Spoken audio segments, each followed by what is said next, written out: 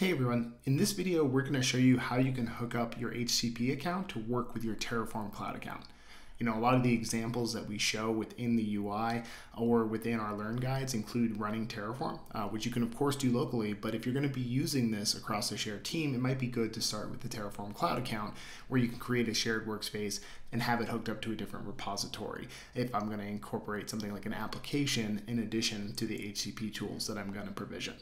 So what we'll do here is we'll walk through how to create a new workspace, attach it to an existing GitHub repo that we have that includes some Terraform code, and then show you how to set up your variable sets so that you can use that in order to provision new infrastructure and new HCP clusters with Terraform Cloud. So the first thing we need to do is we need to create a new workspace. When you go to create a new workspace, you have three different options that you can choose. You can choose the version control workflow, which is what we're going to do since we're hooking this up to a GitHub repo. You can do the CLI driven workflow if you're going to be running things remotely. And there's more advanced options here, and there's links to be able to learn more if you're curious about which workflow makes the most sense for you. As you can see, I've already hooked this up to my GitHub account, and what I can do is I can choose my repo. We can add a description. We can say this is for testing HCP Consul.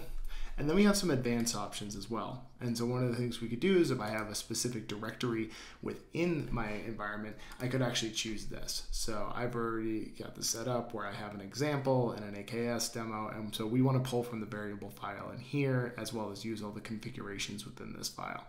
You can choose to set it to auto apply when runs are done or manual applies, and a series of other capabilities as well. So when I go ahead and create the workspace, what it's going to do is search for my variable file. And you'll notice that we have our HCP client secret and our client ID. We're going to skip these for now and we'll set them up in a second just because I want to make sure that we show you where to get that information in the cloud portal first. So once we have this all configured, the next thing we need to do is we need to set up our variables. And the one variable we're going to need to do is called a service principal. So in order to do that, we're going to need to go to our HCP account.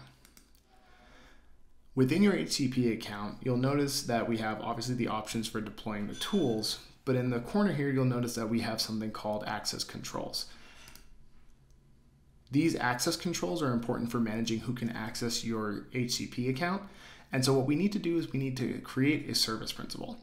The service principal is the way that we can allow the Terraform API to reach out to HCP and authenticate that we have permission to be able to create and manage resources on our behalf.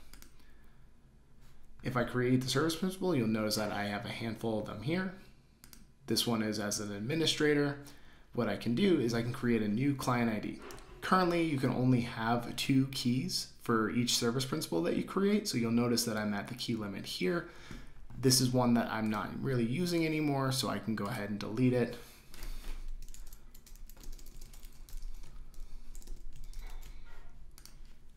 And then I could create a new one. So if I generate a key, I'm going to need this information, which will copy over.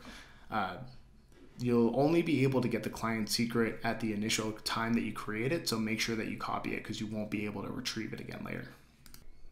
So now that we've created our client ID and our secret ID, the next thing we need to do is we need to save them as variables so we can have Terraform Cloud pull those when we want to do a run. What I'm going to do is I'm going to add variables here. As you can see, we have nothing added just yet. Once these variables have been added, I could create what's called a variable set. This would allow me to share this across multiple workspaces. So if I have multiple teams with their own workspaces who are all going to be using the same HCP account, we can have them share credentials. And if you mark them as sensitive, they actually won't show up for those other users. So you can control who has access to the actual credentials themselves. So this is a good practice for being able to share it, especially if you're going to have multiple work streams working off the same HCP organization. So in order to do this, I just pull from the Terraform variable file what I had. So I've set up a couple variables for an HCP client ID, which we're going to get from here.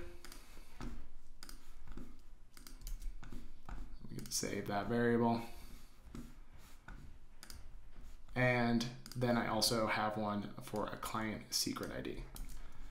And for each of these, you have the option of marking them as sensitive.